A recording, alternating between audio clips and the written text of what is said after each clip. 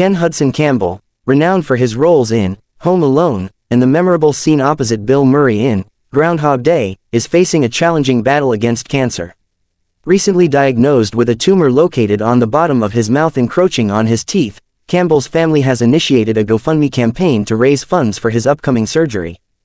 His daughter, Michaela, expressed on the fundraising page, Ken Hudson Campbell is a seasoned film, TV, and voiceover actor, as well as an improvisational comedian with over 35 years of union membership.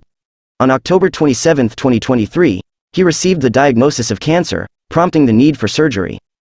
The surgical procedure involves the removal and reconstruction of a significant portion of Campbell's jawbone, followed by a 6-month recovery period and chemotherapy treatments. The GoFundMe campaign, with a goal of $100,000, aims to alleviate the out-of-pocket medical expenses associated with Campbell's treatment and recovery.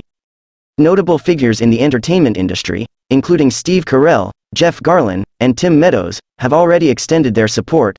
Carell, a fellow Second City alum, shared his sentiments, stating, "Love you, Ken." Describing Campbell as a devoted family man with a passion for life, acting, writing, and sports, the GoFundMe post acknowledges the potential impact of the procedure on his future acting endeavors. The plea for support emphasizes the importance of helping Campbell reclaim his health and spend valuable time with family and friends. In the face of adversity, the outpouring of prayers, positive thoughts, financial contributions, and gestures of support from both the entertainment community and well-wishers highlights the collective effort to assist Ken Hudson Campbell during this challenging period.